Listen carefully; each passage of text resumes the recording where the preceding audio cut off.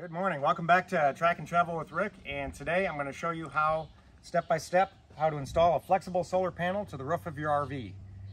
This particular RV, and I'll show you in a little while, has a built-in charge controller, so I'm not covering how to install one of those, but you'll need one of those to manage solar to the battery, and it is pre-wired to the roof with these factory type connections, so this will just plug in.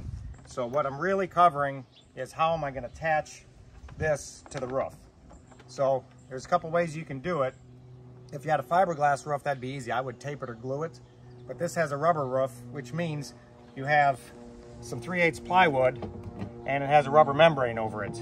And if I glue or tape down to that rubber membrane and the rubber membrane is not secured everywhere to the plywood, I'm concerned it would just rip the membrane, and then we got a real rough problem. So what we're gonna do is we're gonna use number 10 stainless steel screws, and I got little washers. So we're in the middle of Iowa, they're crop dusting, so we're gonna have to put up with the plane noise. So what I'm gonna do, what I did is I've got, this is a woodworking bit for a number 10 screw for a pilot. I drilled a pilot to test this out. This is very secure, so this is what I'm going to use. I'm going to drill a pilot hole, then I'm going to run a screw in it. Before we run the screw down, I've got this RV butyl tape, and we will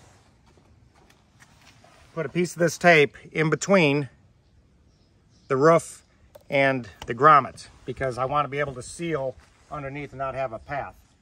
Then after we've screwed it down, I use a screw gun, and then I might do the final with the screwdriver. After we screw it down, then I'm going to use, this is Dicor lap sealant.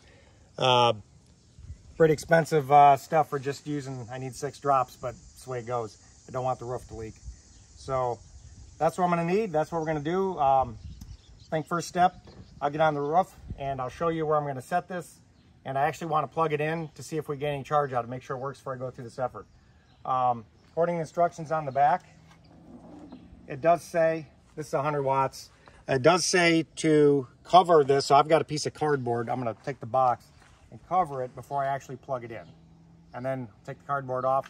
Then I'll show you the charge controller and we'll see if we're getting anything out of it. All right. Okay, this is the roof of my RV, and you can see we have the factory installed. This is by, can't read it, solar. It's a connector. Has the same connections, and we're going to plug that in.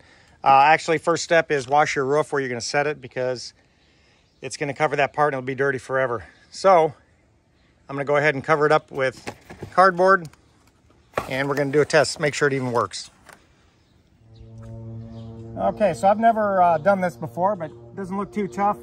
This connector had some plugs. They seem to match up. There's that plane again. So covered up the solar cell. We'll go ahead and plug these in.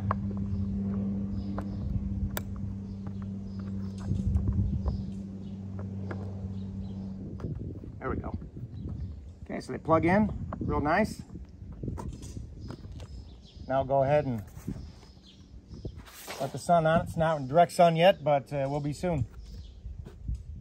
Okay, I'm down in the motorhome, and we're kind of in the shade right now, and we're getting 0.4 of an amp going into my battery. So that's better than, looks like we could use a few more solar cells. We'll see what this does in the heat of the day, but right now it tells me it's working, the plugins work. So let's get this thing attached. Okay, what I'm gonna do is I'm gonna take this putty, and underneath each grommet, that's where I'm gonna set this putty and push it in to try to prevent any leak.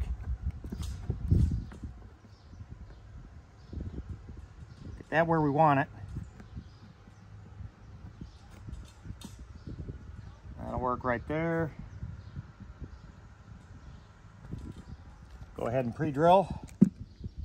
Now for the scary part.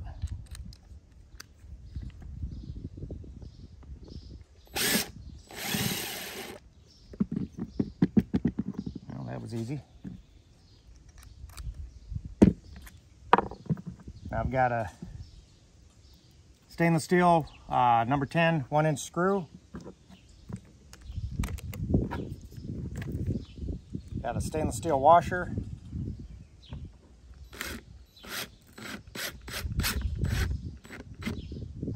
seem to bite pretty good. Now I might take a little more putty and put it over the top, or I might just use that die core. So I'm gonna go ahead and get the rest of these done and see what it looks like.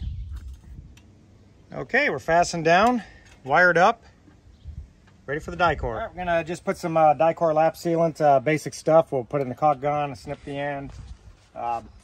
Pretty easy stuff.